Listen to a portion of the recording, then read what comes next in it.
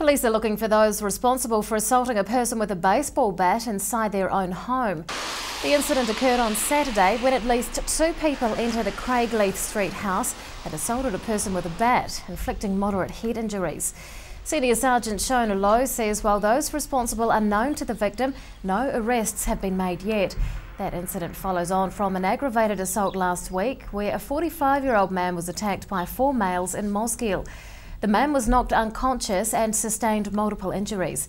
He's described one of the alleged offenders as having long dreadlocks and another as being of a tall, solid build.